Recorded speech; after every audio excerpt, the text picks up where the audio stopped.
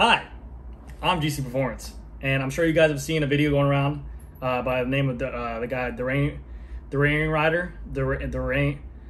I have a very bad speech impediment, I'm sorry.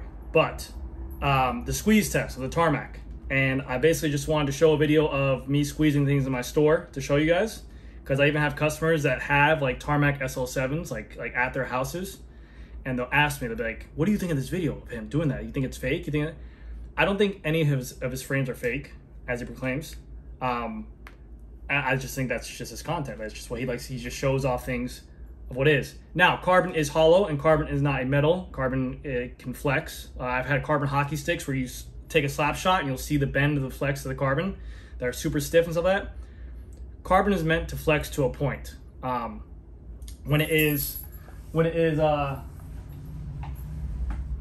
the middle and it's hollow, per se here, it's going to flex more than at the head tube or at the bottom bracket.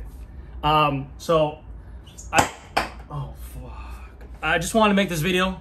I'm just showing you guys I'm squeezing a bunch of things in my store of carbon fiber and showing you guys that I've been in the bike industry for a long time, and I squeeze Treks, I squeeze Specialized, I squeeze Winspace wheels, I squeeze Zipp wheels. I gotta show you guys to show things, but I just need people who watch YouTube to understand this. They literally have an SL7 at home, and they still ask me, like, what do you think of this? You just we put out information and content just for you guys to see, but you guys need to also form your own opinion of the matter. I mean, if you're riding this SL7 for a long time, you're enjoying it. Don't let someone else come out and put something out there and show you that he's squeezing the bike frame like that, and then you all of a sudden just hate the bike. You know, like make your own opinion on that. The SL7 is a great bike, but and also. He is an avid draining rider, is an avid Specialized rider, but I will say this, he doesn't like disc brakes and he doesn't like integration. And that's exactly what the SL7's brought to him, and it's kind of forced him into that role. So I think his opinion's kind of biased on the bike as is. And also the C38s he's riding are very wide, so it's going to feel a lot softer than his SL6 that he's used to riding. That's just my opinion. No harm, no foul against the bike. I hope you guys enjoy the video. Now, for squeeze test, I have very large hands. I'm 6'1", 200 pounds solid muscle shredded, okay? Super strong. So don't be like scared when I squeeze these things. You see them flexing. I wish I had more stuff to squeeze. Oh, I also squeeze a Bianchi. So hopefully you guys enjoyed. It should be there under the YouTube thing. And hopefully you guys enjoy. Bye-bye. Hopefully, okay, editor, cut it. And you better do a good job on the stupid video editor. So I'm not paying you enough to do all this stuff. This video is gonna give me so many freaking new customers. I'm gonna freaking get so rich off this video. Bianchi.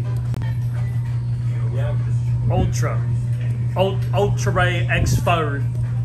Squeeze taste. Round one. Fight.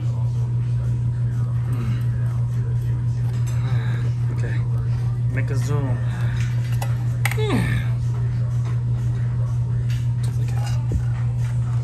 know what? It's not. I can see it squeezing.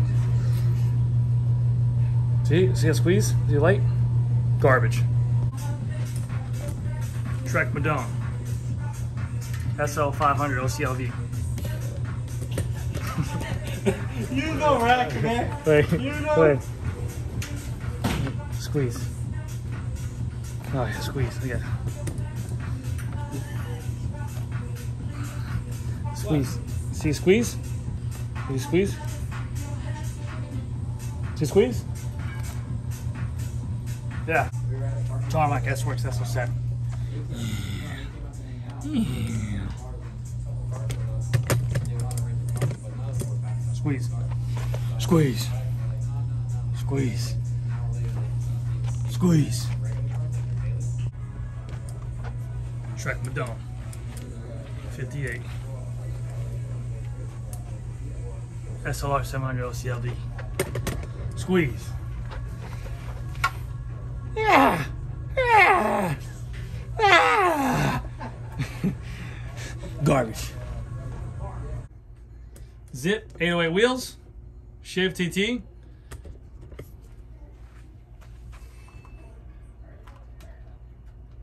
Flex. Flex. A lot of flex. Yeah. Tarmac SL7 Pro. Red tint.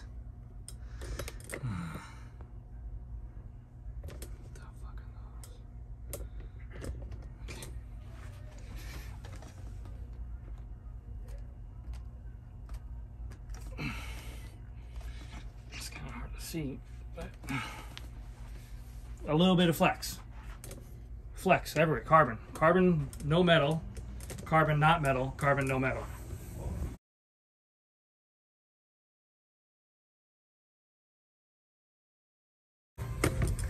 Tire. Oh. Flex. Winspace hyper wheels. Okay. Flex. Yeah. Flex.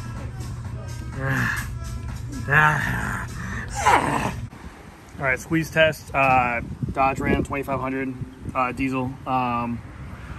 Let's just go ahead and see how this thing goes in. Oh my god. Oh my god.